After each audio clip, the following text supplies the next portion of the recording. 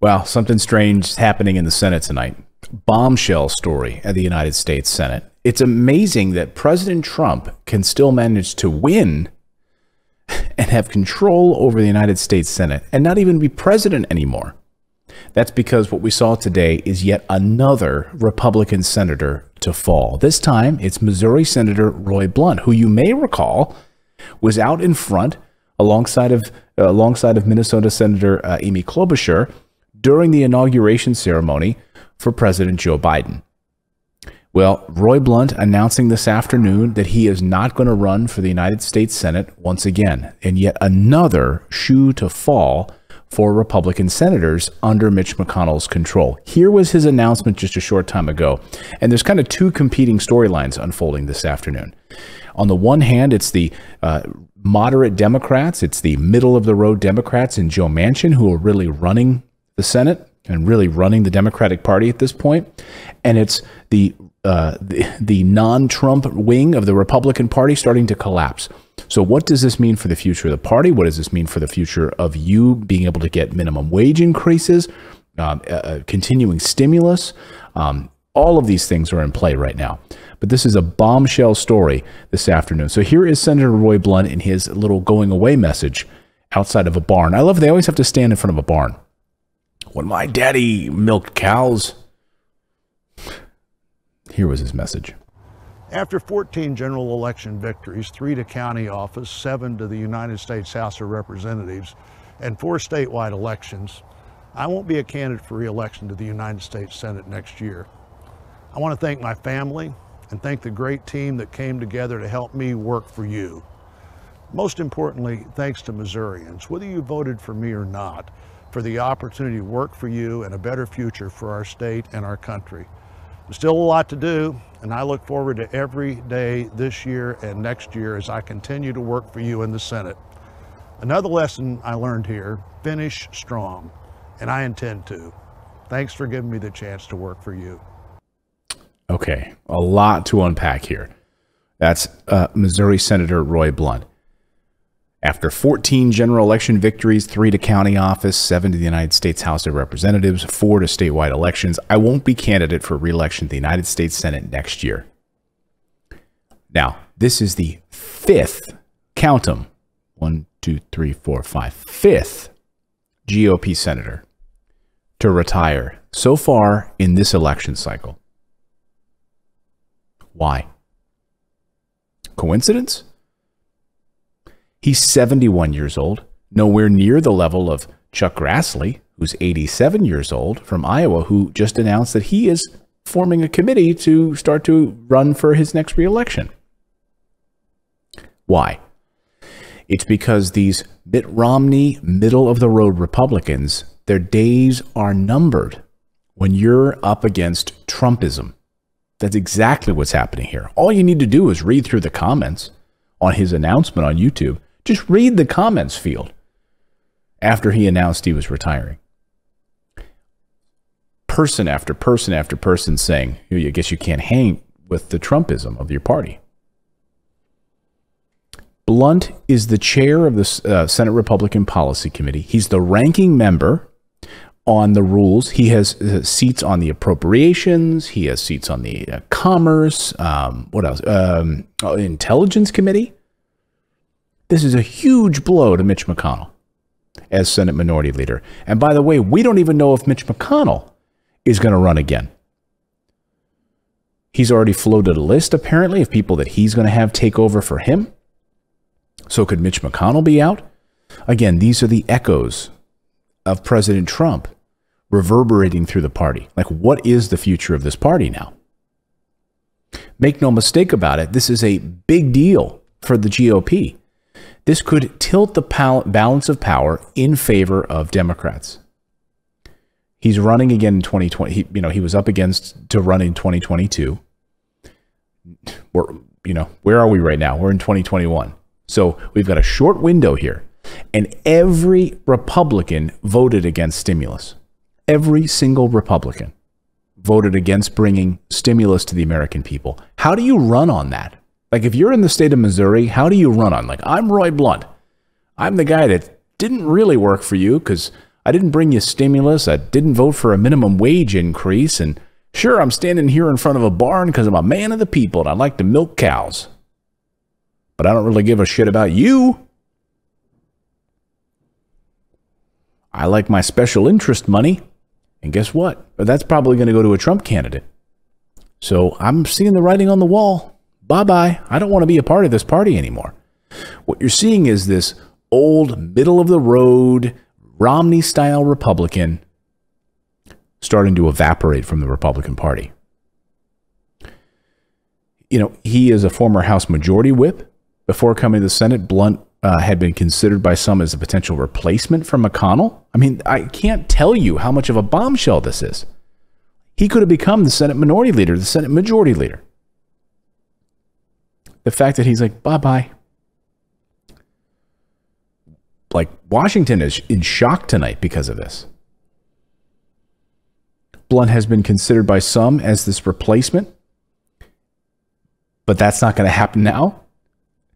A number of possible replacements are already being now floated. On the Republican side, there's NASCAR driver Carl Edwards, former governor who left in a scandal, Eric Retiens. You also have Lieutenant Governor Mike Kehoe expected to take a look at this. Attorney General Eric Schmidt. Also, you have Jay Ashcroft, the son of John Ashcroft, former Attorney General. Also wants to be in the mix, Representative Ann Wagner. Possible opportunities here. But all of that being said, right now, the 2022 roadmap for Republicans is in disarray, and it's not getting any easier. All those GOP-held seats, like in Pennsylvania, let's talk about Pat Toomey not running, North Carolina, Ron Johnson, who, of course, has come out like, you know, against stimulus. He's been faces a huge reelection and a tough reelection in Wisconsin, Ron Johnson. Let's talk about Florida. Has been trending red there, maybe. Should help Marco Rubio there. However, Republicans do have to pick up seats in Arizona, Georgia, Nevada, New Hampshire. But then, of course, Trump is out there right now threatening all of these primaries to people like Lisa Murkowski. He could jump into the mix on people like Susan Collins. So there's a lot at play here for Republicans in all of this right now. McConnell is losing members of his total inner posse that he's known for years. He's in control right now for as long as he wants to be, but then you've got Rob Portman and you had Roy Blunt, who were in leadership positions, and now they're retiring. What about Senator Richard Shelby of Alabama? He's departing at the end of next year. John Thune is up for re-election. There's no sign that he's leaving, but Trump would love to get someone up against John Thune. So again, Trump, the specter of Trump, is floating over Republicans tonight with the departure of Roy Blunt. Now, let's talk about on the Democratic side, because we have some moving and shaking happening right now on this House bill on stimulus that's about to move to the House of Representatives tonight, and a vote could come as early as tomorrow if no progressives stick their neck into this thing and say, wait a second. Why are we not pushing for a $15 an hour minimum wage increase? So, how to stop the Manchin presidency and raise the minimum wage, David Sirota writes. Dems must vote down the must-pass COVID bill until it includes the wage increase, which they can add right now. He writes that Dems have the opportunity right now that they can push to add in the minimum wage increase into the bill. Some have argued, he says, that the way to fix this situation is by ending the filibuster. But that's a catch-22, he says. It's absolutely a necessary reform, but President Manchin, he calls him President Manchin, is pledging to veto it. Even if Democrats were to eliminate the filibuster, they would still need Manchin's stamp of approval for virtually all legislation, given the Senate's current 50-50 split. The way to fix this dynamic is for a decisive number of House Democrats or Democratic senators to make clear that there's a line in the sand, demonstrate that they will vote down Democratic legislation that does not honor those demands. And they must do this specifically because they have no Republican support. So it's amazing to watch Joe Manchin, who is really, and I've mentioned this now a number of times on the show, he's really, for all intents and purposes, the president of the Democratic Party. and going on this interview with Axios the other night and saying that, he really wishes, Republicans aren't going to vote for this thing, but he really wishes that they would be a part of the conversation. And he wants to make sure that on this $4 trillion stimulus, this new infrastructure bill that's set to be unveiled in the next few days, that he wants Republicans involved in the process. Why? Why is he kowtowing to Republicans? Here he is defending himself in multiple interviews this weekend. Just watch him try to bat away at, interview after interview, asking him why he was kowtowing to Republicans. It's a remarkable series of interviews to watch. There was nothing that I wanted more than to have a balanced bill. And that was something that came into it the last minute. I thought it was something that more than what we ever agreed on or intended. And these things happen when such a mammoth piece of legislation is put together. So I said, that's not something I can agree with. I don't think it's where we're going. It's what we're needing for put this package together in a very responsible way. So we started talking, and all of a sudden everything came to a halt because they realized I would not vote for the procedure or the process that was in place at that time. But there's never a hill to die on. We can fix everything. All I did was... So what he's talking about is the reconciliation process. Like, look, unless we're going to have a targeted threshold for those stimulus checks, we're going to lower that amount so that it's not going out to people that are making, more than $75,000. Like those people, my God, those are people just super wealthy, right? In his eyes, these are, we can't. No way. So he controls everything right now. So once we knew that I'm not going to support this, everything came to a grinding halt. I couldn't believe it. I was so surprised by this. Tried to make sure that we were targeting where the help was needed. We're going to make sure that we're recovering in 2022 also, so we don't have a lapse or a relapse. I've been voting the same way for the last 10 years. I look for that moderate middle. The common sense that comes with the moderate middle is who I am. Right. The moderate middle. The moderate middle is the weak way out. It's the no backbone moderate middle. It's the I'm going to kowtow to corporate donations moderate middle. That's exactly what it is. It's the worst of Washington. It's the I don't have a backbone. I'm not going to stand up for you. I'm going to stand up for corporate donors who want demands of me because they're donating millions of dollars to me at the expense of you. That's the middle, right? So what that means is that these billionaires, these millionaires who funnel money to me, Joe Manchin, I'm going to compromise and come to where they are on a position. And the people that have no voice, the people that have no money, have not donated to my campaign, you are going to get screwed. That's the moderate middle. One of the things I was able to get into that bill and target the bill the way we talked about came because of negotiations and talk with my Republican and Democrat colleagues. First of all, let me be very clear about that statement there, you piece of garbage. The targeted reduction of stimulus checks I was able to get into the bill because I negotiated with my Republican colleagues. What the F are you talking about? So let me be clear. Republicans who have arguably no power during these negotiations through the reconciliation process, we didn't need one of their votes to get this through. You negotiated with them to get a lower targeted stimulus check passed to the American people? The minority party who voted, not one of them voted for this bill. So if in these negotiations with these Republicans, you guys came to some sort of compromise, and yet in the end, they didn't vote for one, not one of them in the House or the Senate voted for this bill for stimulus for the American people. Not a one. So I don't get it. My mind is blown. Really. I mean, you negotiated with Republicans to get a narrow targeted stimulus check out to the American people. Hey, way to go. It's like, you're negotiating with losers. That's like literally you're in the boxing ring and you knock somebody out, right? You knock somebody out And then you go over and you negotiate with that person to have a draw in the fight. You just knocked the person out. Republicans just lost an election.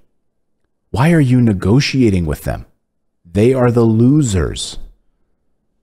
Loser. I'm just trying to bring balance, just some balance.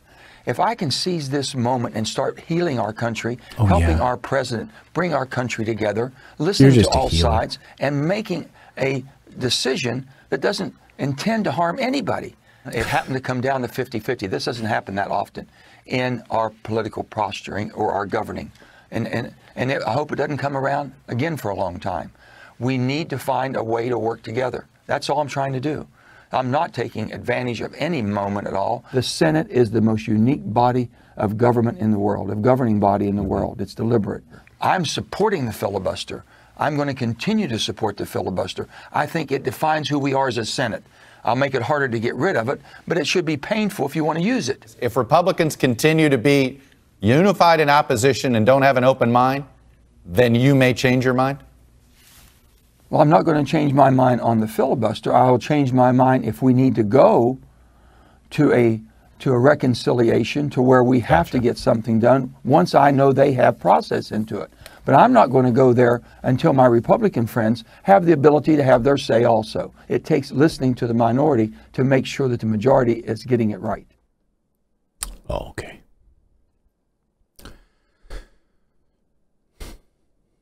Where do you stand on that? Do you think we should be listening to Republicans? Do you think we should be kowtowing to Republicans who have big corporate donors firmly in their viewfinder? That's who we should be supporting? Defense contractors, big corporate donors, oil and gas companies. That's what you should be supporting? While millions of Americans are on the threat of losing their homes, can't pay their rent, can't put food on the table, have had to leave their job in order to take care of their children because they are homeschooled right now. But you want to negotiate with Republicans. Okay. Once again, as David Sirota says, how to stop the Manchin presidency. Let's raise the minimum wage. Demand that they put this in this bill over the next 24 hours. Will they have a backbone to do it? Or will they kowtow to the Manchin side, the Manchin presidency? Let me know your thoughts in the comments below. Our eyes on Joe Manchin, our eyes on Senator Roy Blunt. It's a topsy-turvy craziness going on right now in the Senate. I wanted to bring that to you. Please smash that like button and subscribe. Remember, tomorrow morning we're back at 9 a.m. Eastern Time with a new show live, so please join us for our live edition of the show. And also, don't forget that, of course, you can subscribe to our daily morning newsletter. Subscribe tonight so you'll get the newsletter first thing in the morning. We send it out about 6:30 in the morning Eastern Time. You can enjoy it over your cup of coffee. Just put your email address in by going to morninginvest.com. And then you'll receive a little welcome email. You have to confirm your email so we know you're not spam. And you'll receive a little welcome email dingus. You'll be on our list first thing in the morning. See, like this, like Grover. He signed up. Click on that. That's what the welcome email will look like. Right there. Boom, boom. Very easy to do. And we will welcome you to the family. Much love to all of you. We will see you bright and early first thing tomorrow. Bye now.